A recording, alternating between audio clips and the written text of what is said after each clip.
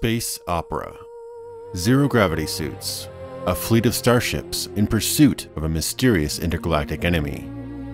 Planned from the beginning to be a trilogy, with your actions in earlier games affecting consequences in later ones.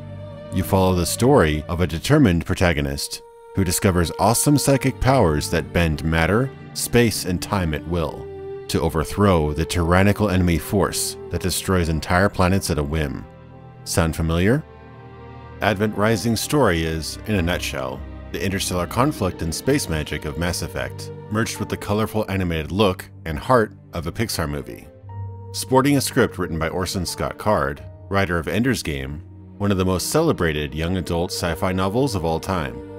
Part Star Wars, part Starship Troopers, the spirit of the game has outlived its disappointing release and remains in the hearts of many as one of the unappreciated greats that deserved another chance. But what led to this game's failure?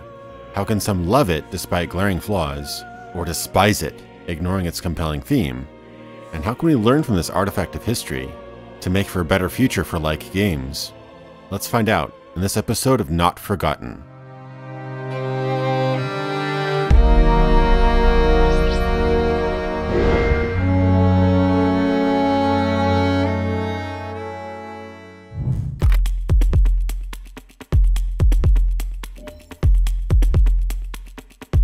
In the early 2000s, brothers Donald and Jeremy Mustard concepted an inspired space opera storyline, based on ideas Donald had been steeping in since high school. Having experience with the game industry for years, on the marketing side at least, they decided to venture forth and create their own game, Advent Rising. Donald had been a huge fan of sci-fi Marvel Ender's Game since he was about 10, so when they actually hired fellow Salt Lake City denizen Orson Scott Card as lead screenplay and scriptwriter, it was like hiring your childhood hero to help make your own dream project. Having a reputation in the industry helped catch the eye of Majesco in 2003, who signed on as the game's publisher. Things were looking great, and the game was set to release in the first quarter of 2004. Hiring the talented composer and musician, Tallarico, who now holds the Guinness Book of Records on most prolific video game composer ever, the scale and ambitiousness of the project grew. And as the E3 trailer showed off what looked to be an enthralling new sci-fi franchise, Advent Rising was then planned to be a trilogy, with choices in earlier games affecting the later ones. The story follows Gideon Wyeth, a pilot serving at one of the last human outposts in the galaxy, who was a little overshadowed by his hotshot older brother Ethan, in a plot involving the intended destruction of the human race by the Seekers, an alien faction which have the ability to fling asteroids at their enemies. They end up making first contact with the Aurelians, a benevolent alien race which worship humans as deities, since they believe that humans are the originators of the supernatural powers that some in their ranks possess. It's a story of high action, adventure, loss, and betrayal, and would easily translate to a movie script if given some extra dialogue. Many terms in the game like buggers, vids, and ansible were borrowed as a nod to the Ender series, though Card has specifically stated since that it is not a shared universe. Then the inevitable hype train took off, and development delays crept in. In a bold marketing move to help ensure a strong launch and the beginnings of a Halo-esque expanded universe, a one-off comic book was developed with DC Comics, as well as 5 issues of a prequel comic following the main characters in their teens, produced by a former Marvel CEO's new company. Orson Scott Card also planned on writing a novel tie-in to the game as well, similar to the renowned Halo novels by Greg Bear. A lot was riding on this new franchise, and to say that there was a world of potential here would be an understatement.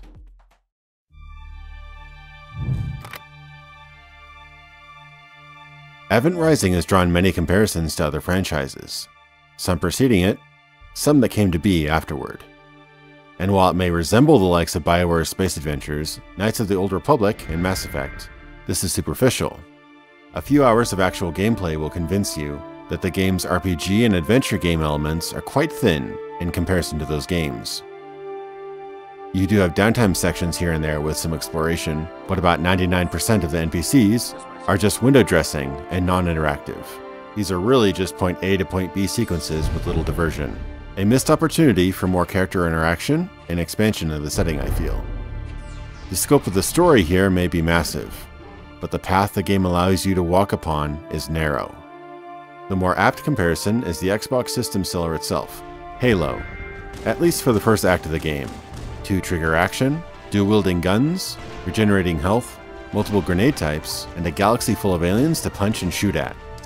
There are vehicle segments, which are almost carbon copy Warthog scenes, even down to the mounted machine gun on the back. If through some miracle these weren't inspired by the popular first-person shooter series, the fact that Halo sold nearly as many copies as the system itself, an Xbox console exclusive like Advent Rising all of a sudden has a lot more to live up to in the eyes of the average gamer. Though when the action gets going, you grab a hold of some fun and powerful weapons and hear them whir and click while reloading, before you let loose a fury of firepower to take out your enemies.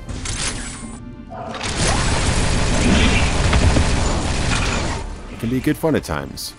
There are dozens of micro ideas in this game, but so many are half-developed, such as the bullet time ability, where in certain instances you can dodge and go into slow motion for a second or so, and had it been developed to a point of mechanical depth like in Max Payne, it would have been great. The weapon arsenal has some highlights here and there too, but again, doesn't really take any concept too far, and they don't have a lot of weight, kick, or particular playstyle driving effects in them. Comparing Advent Rising to Halo as purely an action shooter, Halo dominates hands down in terms of skillful execution of the basic mechanics. And Advent does little to convince you otherwise. And then something happens. After a massive blow to humanity a few hours in, there is a slower sequence, and the game's light-speed-paced story gets a much-needed breather. The main character Gideon gets in touch with a side of himself he doesn't know he had, and manages to master impossible powers such as levitation and the control of time, matter, and space. In the game's universe, these are dormant powers in all humans, and legends say humans were the originators of said powers long ago. It is after this paradigm shift the game becomes most interesting. You now have a growing collection of sandbox-like abilities. In a story arc that essentially leads to your character becoming a god among men, you can lift enemies to float them helplessly in the air, fling them off into empty space, block projectiles with your mind like in The Matrix, freeze enemies, or perform other supernatural abilities. We've seen these sort of mechanics in games elsewhere, and the common comparison to Mass Effect's biotic abilities 2 years later is interesting. But Advent is unique in its crude design. You see, most AAA games, if given the same design document, would implement these abilities, then balance and polish them down until they are utilitarian but not overpowered. In a way, the rough mechanics attached to lift and pulse and time shift, especially as they develop into more powerful abilities, make you feel like a veritable deity by the game's ending. Zipping around the landscape, throwing groups of enemies with telekinesis, shooting blasts of energy from your hands, you're one Kamehameha away from going Super Saiyan. This progression from run-of-the-mill space gunner to supernatural being with overpowered magic perfectly echoes the game's story, and is probably why the game is so revered by its fans today.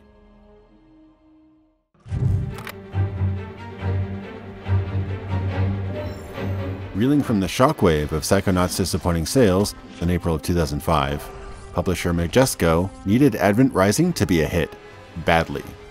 Paying for ads to show before the theatrical release of Star Wars Episode 3, a sweepstakes including a Sobe energy drink refrigerator and guitar, cash prizes, and $1 million competition in which players would try to find a hidden in-game Easter egg each week in order to qualify for the prize. Majesco went all in on this hand of cards. A risky move, and unfortunately not one that paid off. At the end of May that year, the game hit, but not with a bang, with a fizzle. Despite the prizes, a big-name writer attached, and the hype machine underway, the game simply could not move copies. Reviews were middling and not impressive, and the game shipped about as many discs as Psychonauts did, putting a second nail into Majesco's fiscal coffin that year. To make matters worse, their sequel to Blood Rain flopped, and their tie-in to the Aeon Flux film adaptation was met with mediocre reception too. The movie didn't sell loads of tickets either.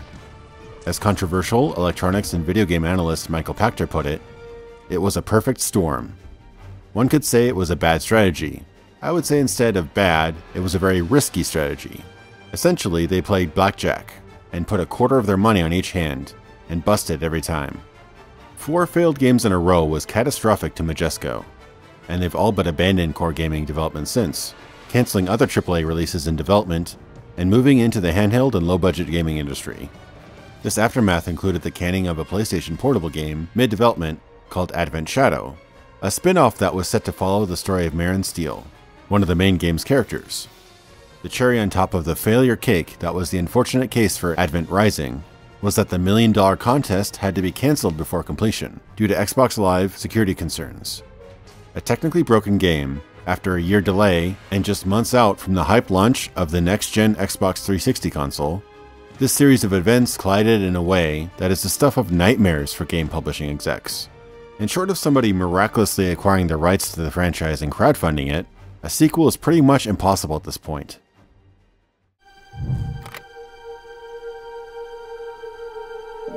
A volatile first title by a newcomer to the industry, the story behind developer GlyphX Games is an interesting one.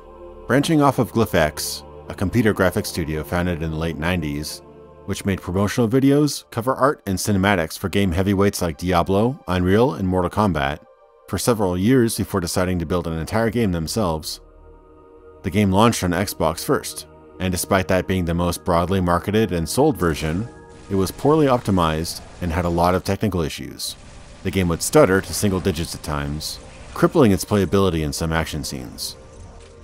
From poor lip syncing and camera cuts that are almost sometimes a whole second mistimed, to on-screen characters teleporting from one pose to another during shooting or melee brawls, to the more game-breaking bugs such as bad level geometry, broken quest triggers, disappearing NPCs, all of which can require restarting the entire level.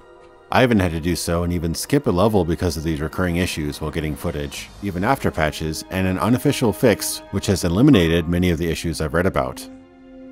The targeting system was deeply flawed too. Instead of pointing and shooting with perhaps a little aim assist like games such as Halo, the game's jarring lock-on system will engage on targets even when you're just trying to turn around. Other times it'll make your aim worse by forcing you to make direct shots at moving enemies, which makes your slow-moving projectiles miss most of the time. Had the devs built a smooth system of aiming and targeting objects you wanted to shoot or use powers on, combat would be much more enjoyable. But patching a console game wasn't really a thing back in 2005. If a console game was broken on disc, it was broken forever, which is a death knell to a game riding on a successful Xbox launch.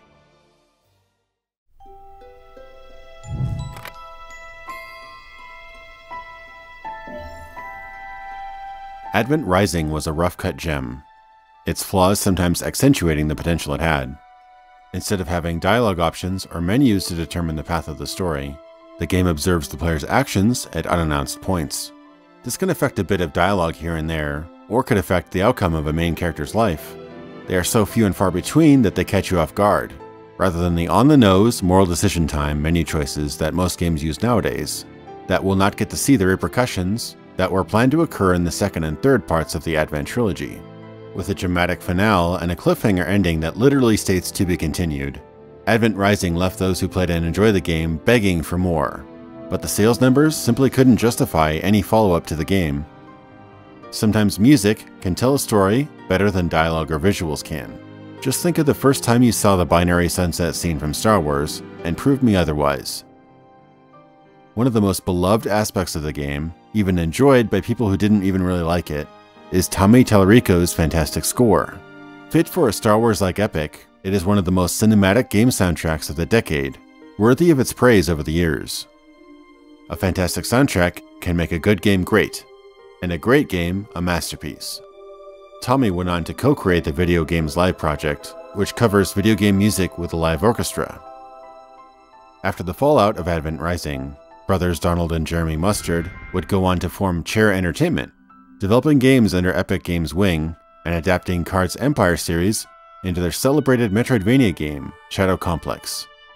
Another card video game adaptation was in the works too, the first full adaptation of Ender's Game, Card's most revered novel. It was sadly cancelled in 2010 to pursue mobile game development. Chair also co-developed the acclaimed Infinity Blade series, along with Epic Games, hailed as some of the best and most technically impressive smartphone-exclusive games ever made. But what makes this game so endearing, despite the hate, bad reviews, bugs, and fiscal failure? It could be the well-scripted and compelling story that stirs the same heartstrings as Star Wars did when we were kids. Or maybe it was the gorgeous strings, horns, and choir notes that make up its unforgettable score. Perhaps it's a lot of things, but the one takeaway I got from playing this game now, a decade after its release window, was the sincerity of the game's design and efforts, and the heart and soul the devs put into it. In the end, the product is the product, and what should have been doesn't amount to much. I can clearly see all the reasons why the game didn't sell well, but I can also see the many reasons it could have been great. The Mustard Brothers and GlyphX weren't an experienced bunch when they set out to make this labor of love. They did succeed in crafting an adventure, as flawed as it is, that won't be forgotten.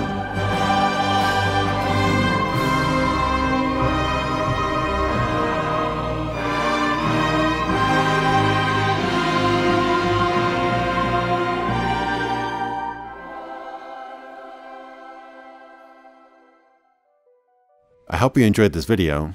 I'd like to hear your thoughts and experiences with Advent Rising, or if you have ideas for more games to cover in this series. I've had my eye on this one for a while, but it was the request from several viewers that tipped the scale here. I want to thank my patrons for helping make content like this possible.